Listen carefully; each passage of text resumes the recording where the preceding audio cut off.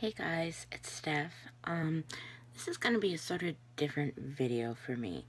I've been wanting to do this for a while, but I just kept putting excuses that weren't real excuses to not make it. I thought it'd be emotional because I just got my depot shot, and then the week before, I got a tooth extracted, and I'm still learning to talk with this new mouth.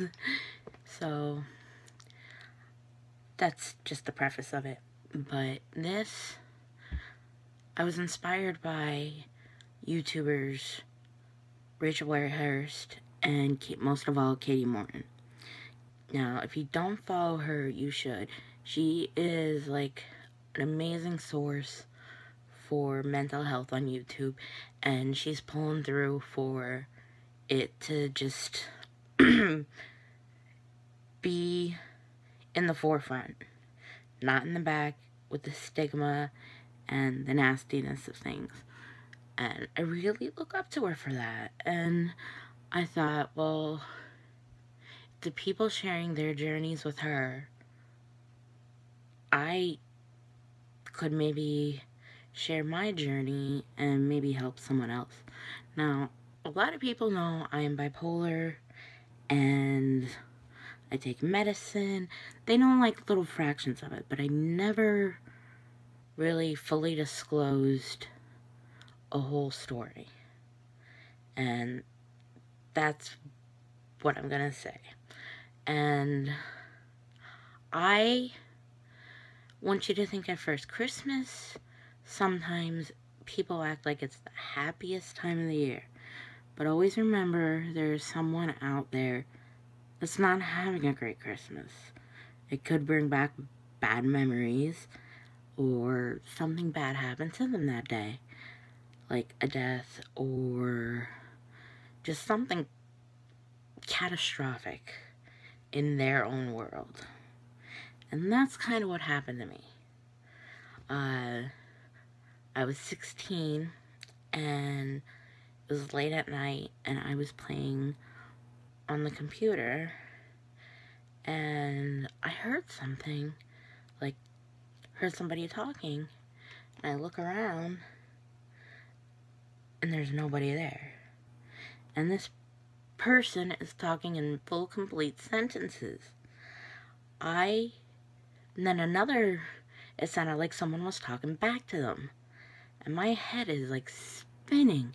Like, what is happening? What is going on? I don't know what to do. And I thought, if I just close my eyes, they'll go away. And that only made it worse. So I kept quiet, because I always heard that, like, oh, the voice is in your head and stuff like that. And I was really scared to tell people. I was afraid really bad things would happen to me. Like, I had no rationale. And back then, a lot of things weren't as understood about mental illness as they are today, which is weird because it's only like 10, 15 years, give to speak, you know? And so I went on for a while and I kept hearing them clearly having distinct conversations. Like, one I called the bad guy because he was threatening me. And then there was a woman telling him to leave me alone. And then there was a small child. And it was the weirdest thing to experience.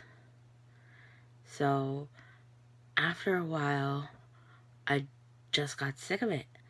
And I was in the middle of class one day, and I just started to panic. So I went to the nurse's office, and I trusted her, and I still did. Like, she was someone I always would confide in, and I did. And they called in the guidance counselors and the state department.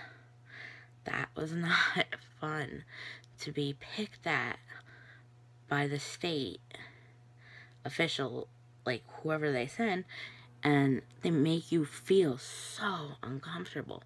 And by then, I had to go home at night and tell my mom and dad what had happened and what was going on. And it was just like a slow pace, like, I don't know, like, they didn't understand it. I didn't understand it. And for a while it was hard. They sent me to some other state people, and I met my first psychologist. And he, after like a few weeks, said, "She's faking it. We don't believe her." And I cried so hard. Why would I fake this, Mom? Why would I do this? Why would I do that? And we just kept going and going. And I finally found a person that believed me and wanted to work with me. And that was a real, like, having a connection with someone as a therapist is very vital to having a mental disorder. I was not diagnosed, and she was my therapist, and my regular doctor took care of medication, as it is to this day. But then, when I got older, and I went to college, and I had to go take medical leave because I started having issues again. And they sent me to a psychiatrist that I did not click with at all. I absolutely hated her. And she's like, "Yep, you're bipolar." Because I came in and presented her with the idea that I was, and she's like, "Yep, you're right." And it was like, finally, after all these years, I have a diagnosis. And she wanted to control my meds, and I didn't want to see her after a while. So I said, "Screw you," and went back to my old method. And then, through all the years, it's all about getting the great combo of medication that works for you. It takes so many tries to get it right, but do not give up. Like, I know a lot of people are anti-medication, but I have a chemical imbalance in my brain, and it ain't gonna fix itself, and nothing holistic is gonna cure anything. And I've seen what happens to people when they go off their meds, and it has devastating effects. So I encourage you to take your medicine if you're on medication. If you're not on medication and therapy works for you, that's great. I'm just saying the method that works best for me, and I'd encourage it. But after that, kind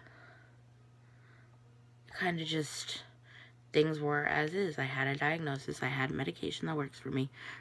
Once in a while, I still have to switch it up. But the end of it is, I'm a functioning human being. I'm not a zombie, like someone like to think. And I do have my good days. And I do have a lot of bad days. And I don't want anyone to take the good days away from me. I am now currently on disability because of my mental illness. And yeah, it sucks. Like, I wish it could be normal, but I just can't function properly in certain environments. And I just have to know what's good for me. And what's good for me right now is surrounding myself by family and friends and people that understand what I'm going through. So I hope you get something out of this. If you have any questions, ask them below. I'm not afraid to answer anything, mostly.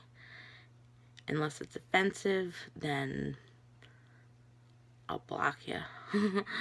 But I really do encourage you to check out Katie Morton and Rachel Whitehurst. If you know any other mental health bloggers or YouTubers, please leave them in the comments so I could check them out. And I hope this was informative. Good night.